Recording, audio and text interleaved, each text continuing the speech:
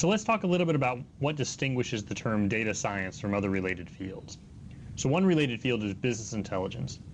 Business intelligence systems are associated with a couple of concepts. One is a data warehouse, and the other is a set of dashboards or reports that consume data from the data warehouse and are used to answer particular questions. So both of these components require a lot of upfront effort to design and build, and are therefore not too adaptable when requirements change. Okay, and so therefore a software stack designed for business intelligence may or may not be appropriate for any particular data science problems where changing requirements are considered the norm. And so it sort of warrants a new term, is that business intelligence became associated with a particular approach to a particular set of problems, and a data science is in some sense broader. Okay. The other point I'd like to make about business intelligence is that the BI engineers are not typically expected to consume their own data products and perform their own analysis and make the business decisions themselves. Usually they're building tools for others to make decisions with. Okay. As a data scientist, you'll be doing both. So what about statistics? Well, statistical methods are at the heart of what a data scientist does day to day, but a statistician will typically be comfortable with assuming that any data set they encounter will fit in main memory on a single machine. And this makes sense because the whole field was born out of the need to extract the most information possible from a very sparse, very expensive to collect, and typically therefore very small data set. Okay, so if you only have 20 patients in the world with a particular disease, you can't just go find 20 more cheaply. So therefore you need to come up with new mathematics to squeeze as much information as you can out of the 20 you already have. But that's not always the problem anymore. Right? So as we shift from a data-poor regime to a data-rich regime, the set of challenges move from the need for new mathematics to squeeze information out of a data set to new engineering to even handle or process very, very large data sets. Okay. However, some of the methods, some of the models that you'll build are the same in both cases. So database experts, database programmers and administrators bring a lot of skills to the table to make them appropriate for data science tasks. But there's a focus on a particular data model, which is usually the relational data model. Okay. So this is rows and columns. So if you have data coming from sources that are video or audio or even text, or to some extent even graphs, nodes and edges, which we'll talk about, a relational database may or may not be the right tool, and even the concepts that transcend any particular database system may or may not be appropriate. And we'll sort of explore when and where it isn't appropriate as we get into the course.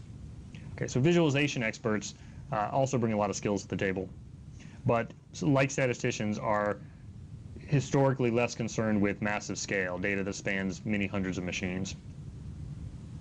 And then finally, machine learning is perhaps the closest to data science, but here, and we'll try to make more of a point about this later, as a proportion of the time you'll spend on a data science problem, actually choosing the right model or algorithm, machine learning technique, and applying it and running it is a fairly small fraction. What you'll be spending much more time on is the preparation of the data, the manipulation of the data, the cleaning of the data, the wrangling of the data, as some have been saying.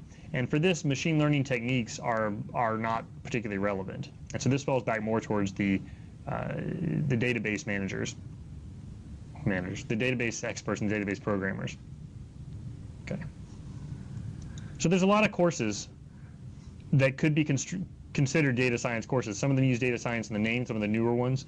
Others have been around for a long time, but are obviously in the same space. And so I want to spend a little bit of time describing the dimensions by which you could describe these courses, and then choose a particular point in this design space that we've used to motivate this course. Okay. So as a preface, let me show you this quote from Aaron Kimball, who's the CTO at Webdata. And so he said to me that he worries that the data scientist role is perhaps like the mythical webmaster of the 90s, that they were expected to do everything. Right? The companies knew they needed to get on the internet in the mid-90s, but they didn't know how. And so they said, well, we'll hire a webmaster, problem solved. All right, the webmaster will write all the content for the website. They'll do the design and manage the user experience. They'll write the code that will wire the website to the order fulfillment system in the back end. They'll actually structure the pages and do the navigation. They'll do the logging required to make sure that the site stays up all the time and has reasonably high availability. They'll design the schema to hold the data that will be served out through the website and so on. And so it wasn't really feasible that you're going to get this in a single person. And so instead, the internet strategy became a broader team. Similarly, that might be what we see happening with data science. But here's what it means to me. The term data science tells me that if you're a database administrator and your skills are solely about relational databases, the current trend is you will need to learn more about unstructured data and statistical modeling. If you're a statistician, you will need to learn to deal with data that does not fit in memory. If you're a software engineer who's used to sort of building systems and working with files directly, you'll need to learn some statistical modeling and how to communicate your results to your managers. You'll need to work with these data sets and actually use them to make decisions. And if you're a business analyst who is trained to make the decisions based on data, you're going to need to start understanding a little bit more about the algorithms and trade-offs, especially at scale.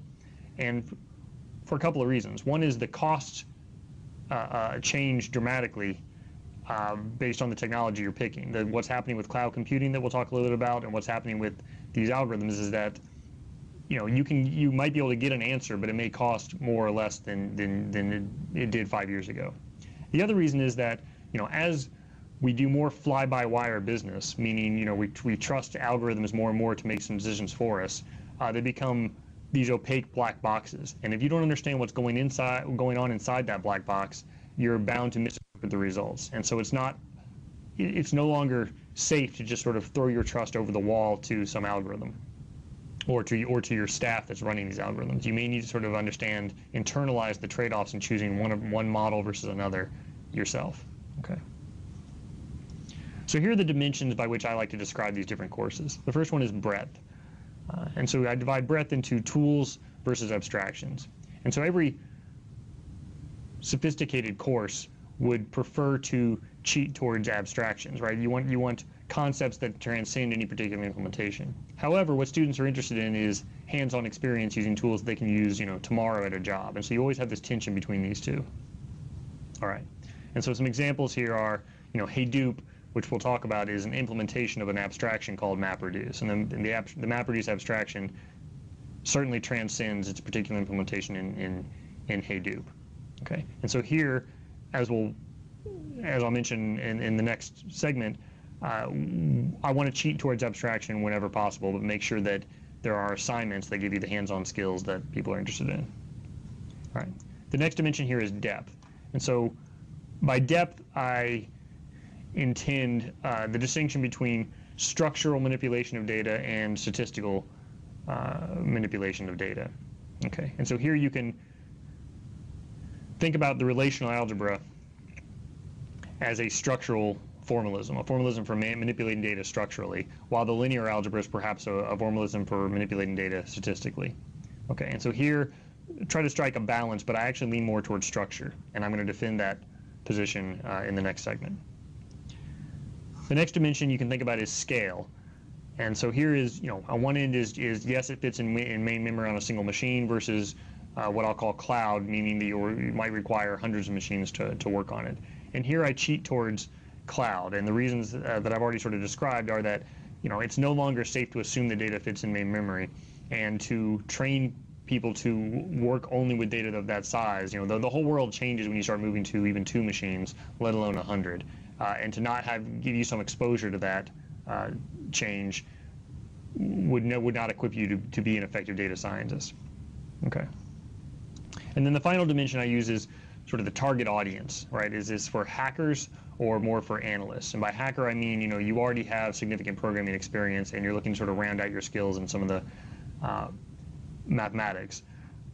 Or are you more of a technology decision maker who is trying to bring a little bit of technical depth? And here I like to actually strike a balance. I don't want this course to be solely assuming that you are a seasoned developer, but nor can we sort of ignore all programming whatsoever. So we're going to try to strike a balance between these two.